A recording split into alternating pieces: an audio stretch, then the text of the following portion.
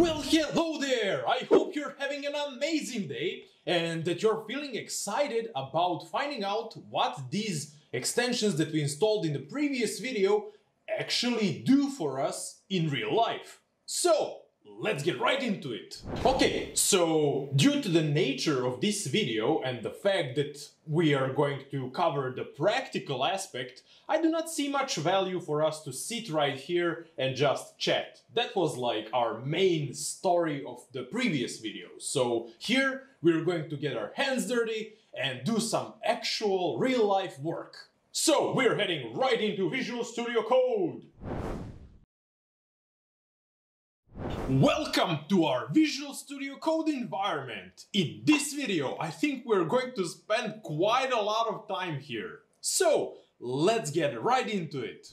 Okay, the first thing that we need to do right now is to get some code that we can actually work with. And you should not pay any attention to the actual code base you're going to be looking at right now, because this is just an example. This project right here is the first project that was covered inside of the official Rust book. I included it here just so we could test our extensions, nothing more than that. So please do not pay any attention and do not trouble yourself with the fact that you still are not familiar with the whole syntax of the language or the organization and stuff like that. The only thing right now you should pay close attention to are the actual differences and benefits that are provided to us by the extensions. So, let's get right into it. Okay, here is our code.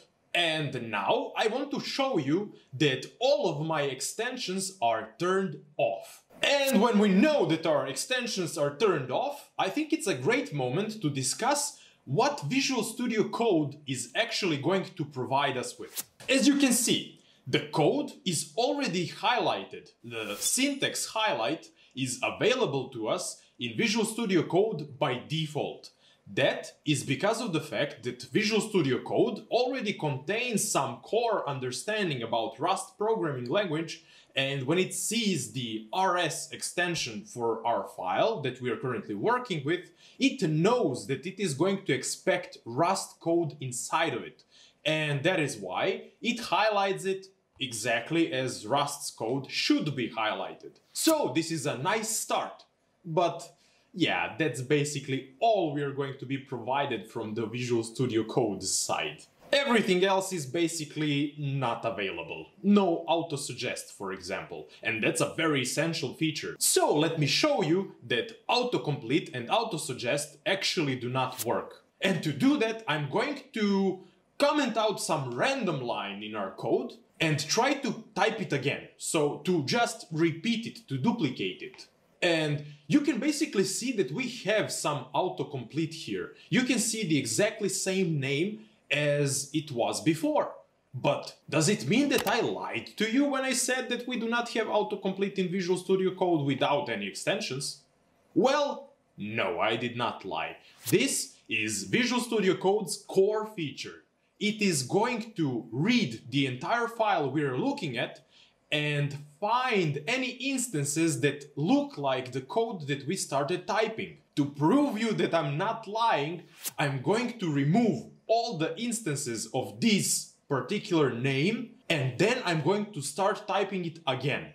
So, I have removed all of them, and when I start typing now, we get nothing. We do not have autocomplete now, because we do not have a single instance of this variable in our code. So Visual Studio Code cannot do its thing and cannot be smart for us to make our life easier. But that was autocomplete, that was a very basic functionality. I want to show you that autosuggestion and actually recommending some methods of some object or type is not available to us. And to do that, I can see our readline method right here, which looks very tempting, I have to say. So, let me remove it and then press Control Space. Control Space is supposed to show us all the available methods that are available for the type we are working with. And in this case, it's our IO library. So, when I press Control Space, we get nothing. That is because Visual Studio Code cannot actually figure out what is happening in the code we are working with. It does not understand what are the available options and methods that we have here. So yeah, we are on our own basically. Yeah, but let me show you what should work right now. Do you remember the last step, the last tip that I gave you in the previous video? The one about auto-formatting that Visual Studio Code does for us every time we save the file. That should work right now, right? Let's test it out. So, I'm going to demolish this part right here. I'm going to make it look very retarded and bad. And when I press Ctrl S, which is supposed to save the file, tada! It does not seem to be working. But why is that? I mean, that was set in Visual Studio Code setup menu. It's not in our extensions. It's in Visual Studio Code, right? Well, that is because Visual Studio Code kinda needs Rust Analyzer to be able to actually know what are the practices and rules that it should follow when it's actually formatting the code. So, auto-formatting does not work at the moment. Okay, now I feel like it's the right moment to enable our Rust Analyzer and show you how it all works. To do that, we're just going to enable this extension and go right back to our main function. And when we get back here, we can immediately see some differences. I think you can notice that we are getting some inferred types right here. Oops, excuse my French, but inferred types are these little types here that are suggested by the compiler. I think you remember that we did not have them previously, before we enabled Rust Analyzer, right? If you do not trust me, you can just scroll back a few seconds and you can see for yourself that we did not have this. So the first thing we are going to test with our Rust Analyzer on is the fact that our formatting is going to work automatically every time we save a file. And to prove you that, I'm going to just, again, demolish our code. I'm going to delete this new line, I'm going to add another new line here, which is completely meaningless, and let's see what happens when I press Ctrl S. And it seems to be working! Great success! So, it seems to be doing its job well now.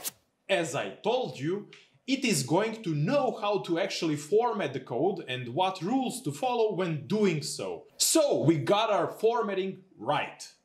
Now, I feel it's an amazing moment to talk about autosuggest and to see if our read line is going to actually work now. I'm going to repeat exactly the same process as we did last time, so before the extension was enabled. I'm going to remove the read line method and I'm going to press Ctrl space, and as you can see, we actually do.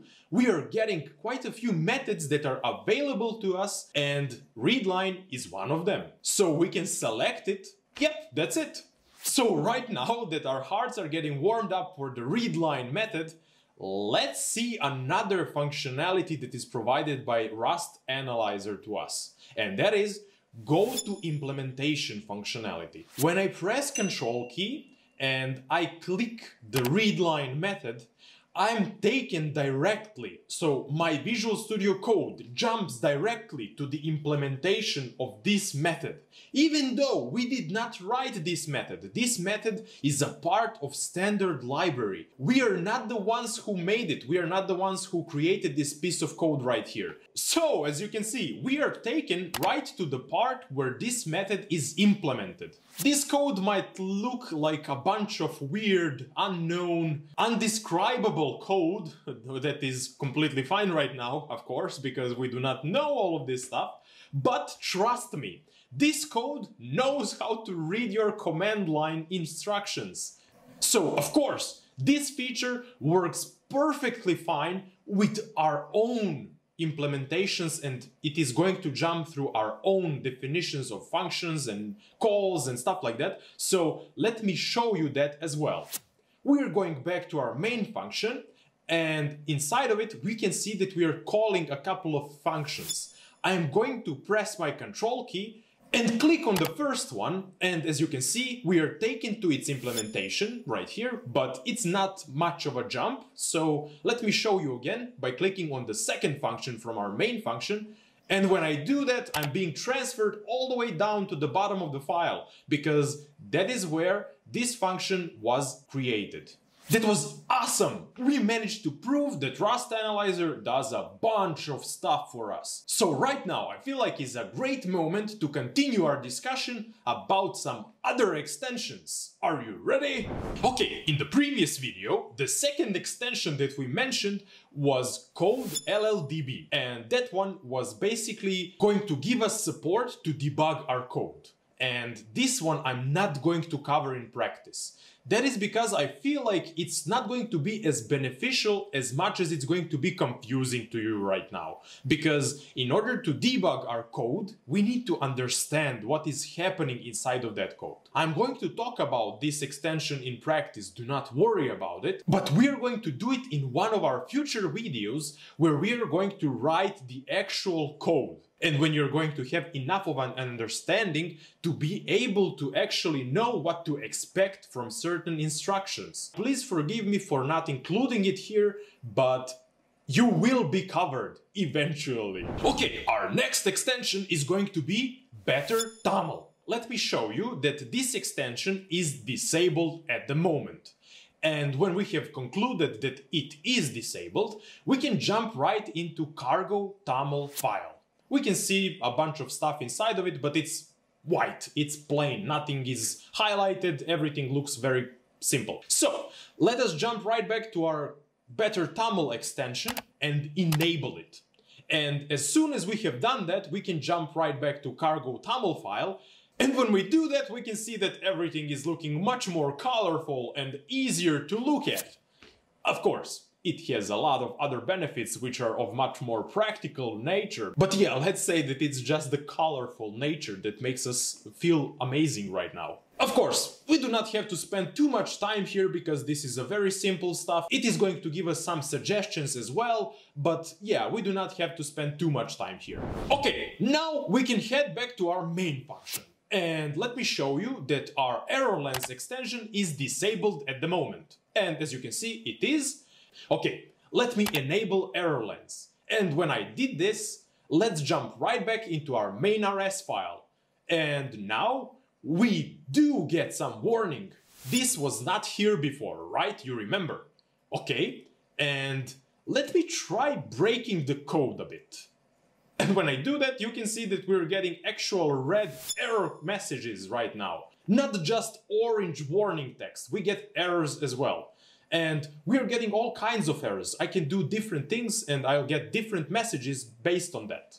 Of course, as I already mentioned in the previous video, you should consider ErrorLens yourself. Because if you think about it, if I break a ton of lines in many different places, we'll get a whole bunch of error and warning messages. And that looks just weird and too confusing to be actually useful. So basically, ErrorLens just gives us error and warning messages in real time without the need to actually build the project. And finally, we managed to reach our final extension. And this one is very smart. I'm talking about the Tab 9 extension. So this one is, if you remember from the previous video, AI-powered autocomplete and auto-suggestion tool. And now, to prove to you that nothing smart is happening in our code right now, I'm going to head to some random place in our code and I'm going to start creating a new variable. And when I start typing, we basically get nothing. And now, let me turn on Tab 9. Let's go to Extensions and enable it. Now head back right to our code and try repeating the same process. Let's do exactly the same stuff. Aha! We get something different. We are having some grayish text here that looks like the completion of our variable creation process. So, if I press Tab key, this is going to be written for us. What is happening behind the scenes is Tab 9 is going to track all instructions that we are writing, and it's going to remember what are the most commonly used instructions and what are the most common ways that we use to write some pieces of code. And when we start writing that, it's going to figure out what might be the best suggestion for you at the moment based on your previous uses. And that can help you out a lot and make our lives much easier and our coding experience much more enjoyable. So we managed to cover all the extensions, except the code LLDB, but more on that later. Finally, it's time for me to actually get on stage. This video was all about Visual Studio Code and everything in practice and stuff like that, and I have to say, I feel a bit jealous, I feel a bit left out. That is why I decided to end the video here. That was enough Visual Studio Code experience. Now, joking aside, I hope that you learned a bunch of new stuff and that you actually understand what are the practical benefits of using the Visual Studio Code extensions that we talked about in previous video, but this time in real life. So, right now, we are going to talk about what we are going to cover in the next video. In our next video, we're going to talk about the whole process of installing Rust.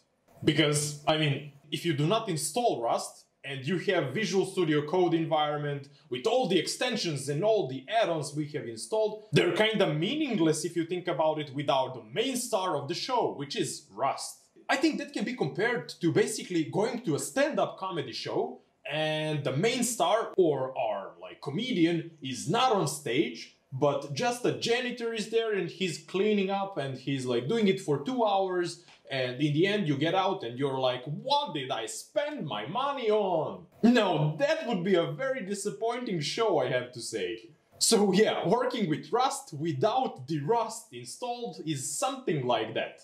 So, have an amazing day and goodbye!